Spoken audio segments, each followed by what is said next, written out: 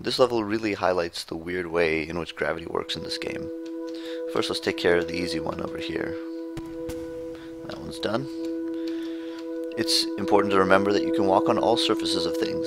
If you turn this a little bit, you can see this block above us can be walked on the sides and on the top because it doesn't have one of those dark squares.